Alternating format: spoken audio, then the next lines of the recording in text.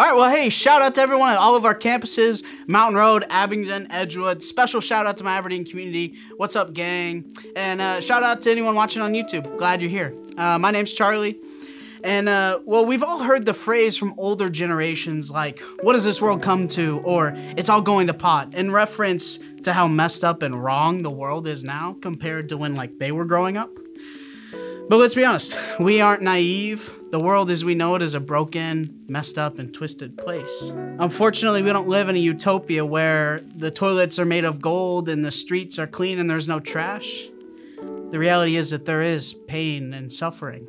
And a few weeks ago, during our Christmas series, you all had the opportunity to write something that you're struggling with or you've struggled with on an ornament and put it on the Christmas tree to be reminded that what's on top of the tree is greater than what's on the tree or below the tree. And the things that you guys wrote were sobering. Lots of you mentioned divorce of parents, loss of loved ones, relationships with family that are broken, your mental health, your anxiety, your depression, seasonal or not. And you all have experienced the brokenness of this world and how it's perpetrated every aspect of your life. And so when life hurts, when we are going through our struggles, when life hits us, how do we respond? That's the name of our series, When Life Hurts. Because if we're being honest, you and I both have some sort of problem, struggle, of situation that we're going through right now. And I'm not asking you to say it out loud, but you're probably thinking about it or have thought about it in the past 24 hours. And it's tough, right? It's not fair. It might be crushing your spirit, and I'm so sorry. And if you're bold enough to ask, you've asked the question, or maybe you're asking it right now. If God is so loving and cares for me so much, why is there so much suffering in this world? Ever thought of that question? I know I have. And we need to stop. And I think we need to acknowledge this question, because it's a very good question. Whenever we're struggling with mental health or something else in our lives, it's only natural that we ask where God is. This is a really straightforward question, but I think we need to have some backstory here. Ultimately, we suffer because sin exists in this world. So in reality, we suffer because of what happened in the Garden of Eden. Now let me explain. God creates Adam and Eve in his image and desires to live in a loving relationship with us. But there was an enemy at work, deceiving Adam and Eve into believing that they should be able to determine what's good and bad. And you can read the whole story in Genesis 3. However, this plan to decide good and evil comes crashing down. And instead of becoming more like God, they become warped by their sinful actions and separate themselves from God. So what is sin? Sin's like a disease. It's much more than breaking rules. It's a disease that infests itself into every part of our lives and our worlds, pulling us further away from God and shifting everything that God desired to be good. Our political systems, our family relationships, our health, all of it doesn't live up to the original intent that God had in mind for it. And thus, we have suffering. So why is there so much suffering?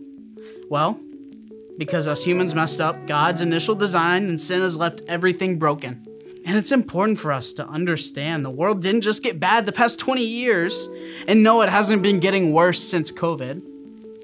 In fact, Scripture's filled with stories of God's people suffering and enduring through hardship time after time, but yet remaining faithful to God. Let's take a look at Joseph. Joseph was the youngest brother of 12 boys. He was loved by his father, but disliked by his brothers because of the dreams that he told them about. He had dreams about his brothers bowing down to him, and their father saw it as God's prophecy for the family. But because of this, the brothers sold Joseph into slavery, then went on to convince their dad that Joseph had died. Tough luck, right? Then Joseph was imprisoned due to false accusations about sleeping with his master's wife. But however, through all of this, Joseph never lost faith in God. And eventually, Joseph ended up at the right hand of the Pharaoh, where his brothers did end up bowing down to him. How about the bleeding woman in Luke 8? She had been bleeding for 12 years. She was seen as a dirty, unclean woman, and in that time period, that meant that she was isolated from her community and left alone to figure out what to do. That's not a good situation to be in. However, she believed that Jesus could heal her. When she touched Jesus' cloak, he told her, "Daughter, your faith has healed you. Go in peace." Maybe you can relate to the woman in Luke 8, suffering from incurable or chronic illness, or experiencing spiritual battles. Do you turn to God when the struggle is real? Or what about King David, the famous and mighty David? Surely he didn't have any struggles, right? He defeated Goliath with a slingshot. God calls him a man after his own heart. There is no way that he can relate to my struggles that I go through. Well, David's reign was stained when he committed adultery with Bathsheba, and the consequences of his actions were severe, involving the death of his first son. Beyond David's wrongdoings, we see a man who truly repented and had his words about God etched in history forever because of his faith in God despite his struggles. Here's what David said about his suffering. "In my distress, I called to the Lord. I called out to my God. From his temple, he heard my voice. My cry came to his ears." Are you willing to admit and cry out to God when you mess things up and things get tough? Or what about when David cries out to God in Psalm 31, saying, "Have mercy on me, Lord, for I am in distress. Tears blur my eyes. My body and soul are withering away. I am dying from grief. My years are shortened by sadness. Sin has drained my strength. I am wasting away within." And I'm not a mental health expert by any means, but that certainly sounds like depression to me. Or have you ever heard Paul's story?